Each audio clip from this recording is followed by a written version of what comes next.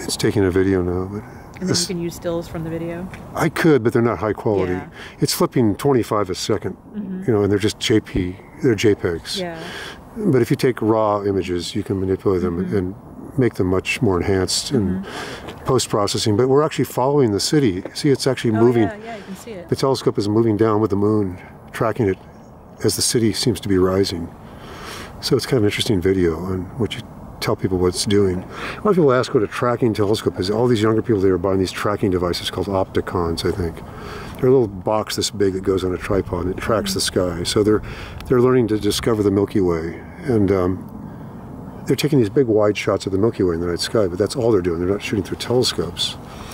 So anyway, I think it's down, isn't it? It's gone, Just the tip. So the scope is still following the moon, even though it's behind the edge of the Earth's horizon now, but it's going down to the city here.